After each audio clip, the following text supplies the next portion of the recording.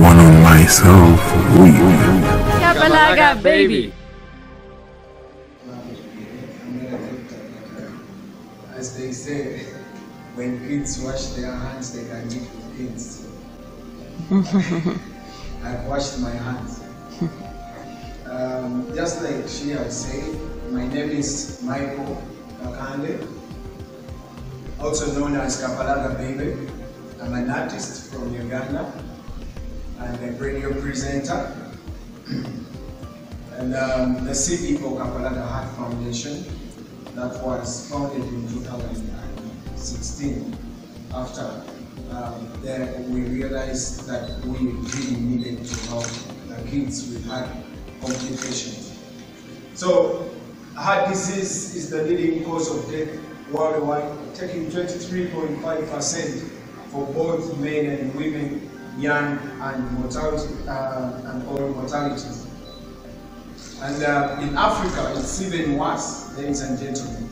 The World Health Organization's recent data now shows that fewer people die of HIV/AIDS than heart diseases in Africa. According to their report, a total of 20.4% deaths are from diseases related with the heart. And these include the lower respiratory tract infections, such as the bronchitis and pneumonia, and then the ischemic heart diseases. These are caused by high blood pressure, smoking, diabetes, overweight, high cholesterol levels, unhealthy diet, stress, and lack of exercise. When we talk about heart diseases, my focus will be within Africa, and to be specific, my country, Uganda. That is me, ladies and gentlemen, with a number of kids with heart complications and their parents.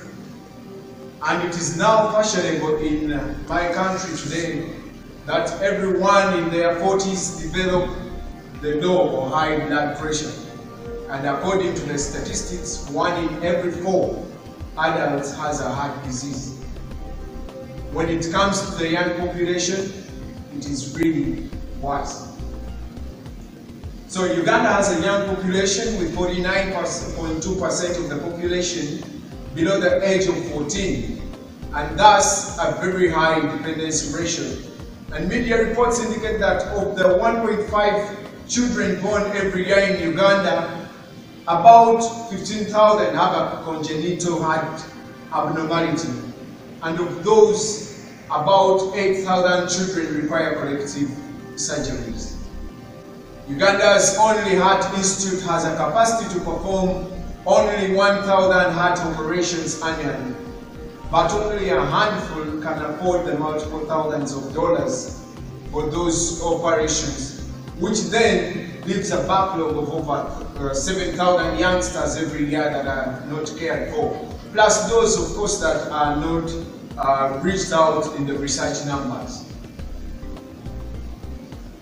So Kapalaga Heart Foundation is, I and my colleagues took it upon ourselves to start a charity organization, like she told you when I was approached by a lady with a kid that had a problem. And you see, in Africa, they think when you're a radio presenter or you're a celebrity, you have money.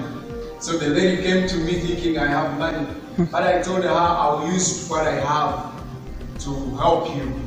And what I had is the name Kapalaga, because it's a famous name in my country. So I tried to help her. So we founded this charity organization in 2016, and it takes the name from my stage name, Kapalaga Baibe.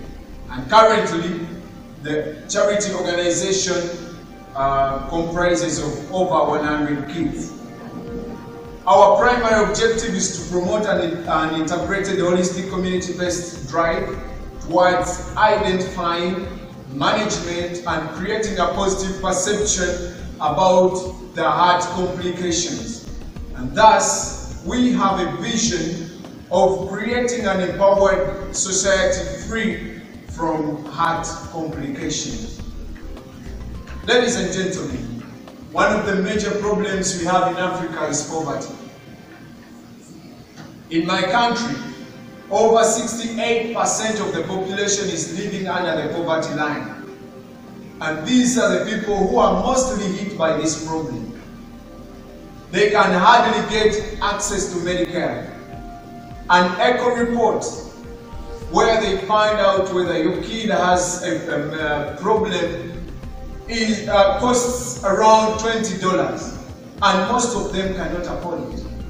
A simple surgery that is done in my country, the Heart Institute that I told about, is worth $6,000, and definitely most of them cannot afford it.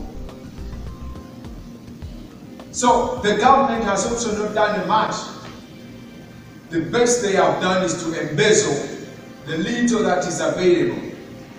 And just recently in 2017, about $200,000 meant for the Uganda Heart Institute went missing just like that.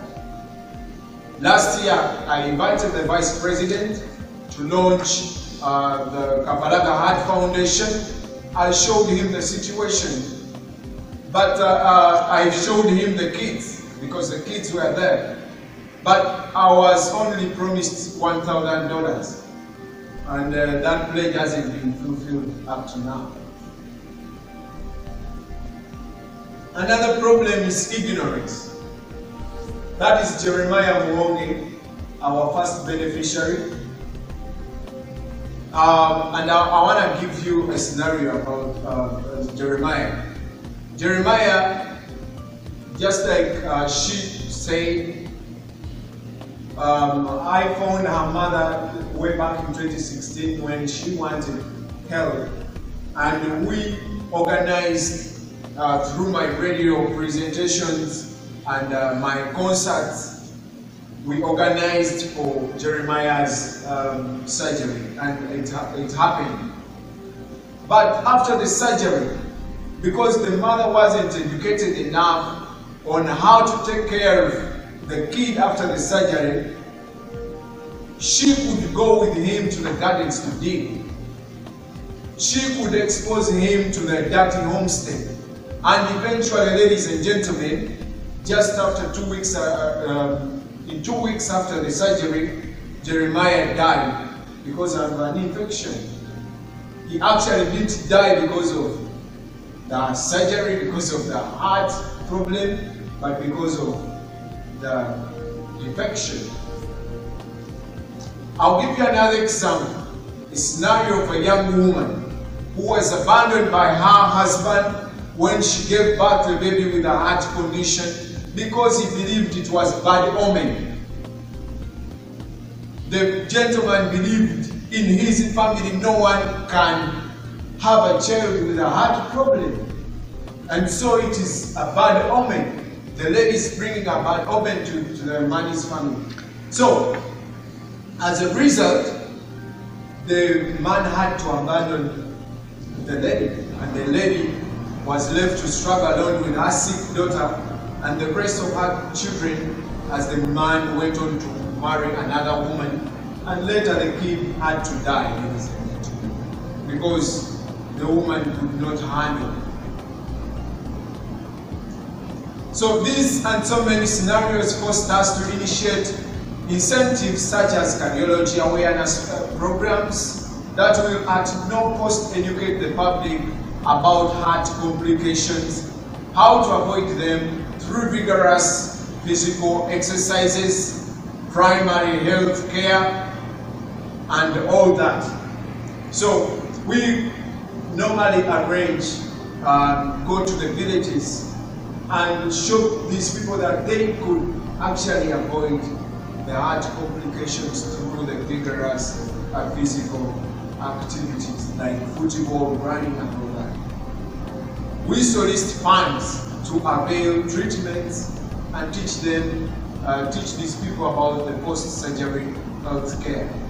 However, because of the lack of funds, we've only been able to do this at a very little scale. And we've recorded quite a number of successes, some of which you can see from our website.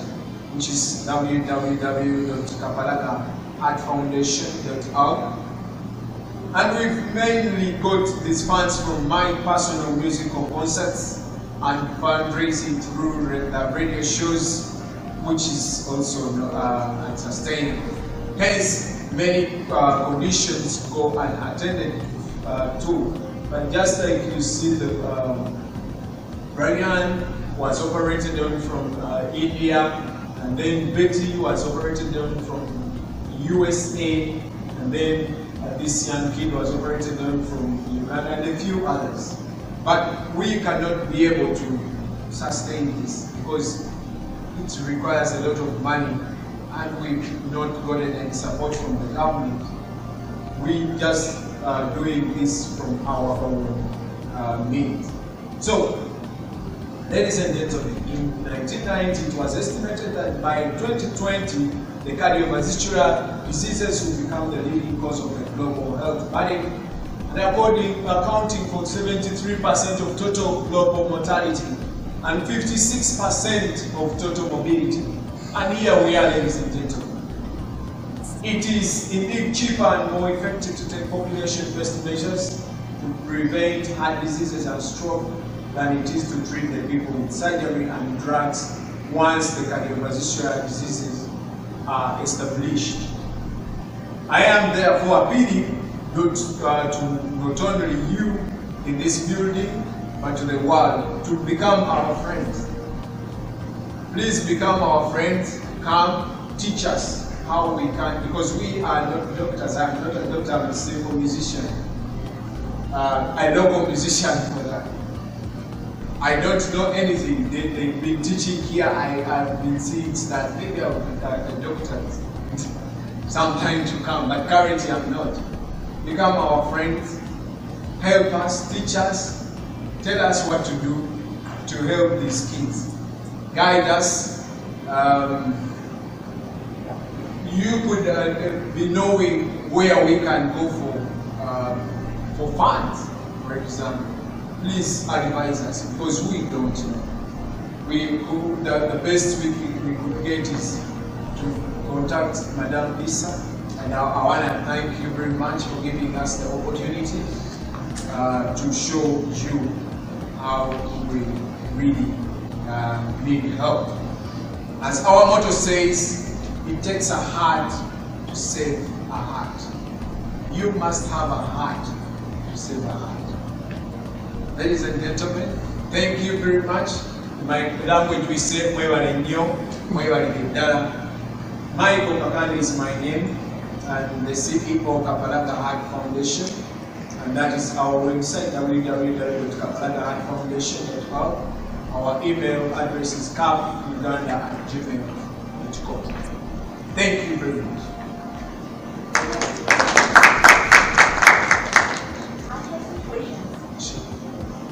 What surgeries are usually done in your center? Just like I said, I'm not a doctor, but they normally tell us about the ASD. Yeah, ASD are very common. That's what the kind of surgeries they do in the country, but most of the surgeries are meant to be done outside the countries. We've only met around 12 patients that we have helped out of thousands. Is there any bypass surgery done in your center, or is there any facilities to do it over there? Yeah, there is a heart institute on your center? In my no. We want to build that. If we want to help you, a team of our country can go to your country and operate some of the patients. Is that possible? I would be very, very pleased. That is what I'm doing. Are there opportunities to operate or yeah. Yes. Yes. Yes, we can go for you. Thank you very much. I'll be very, very happy. Any other questions?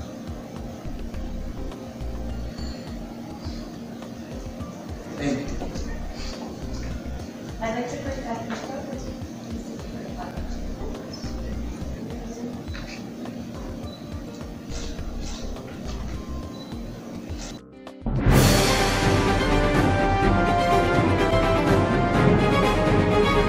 one on myself, weep.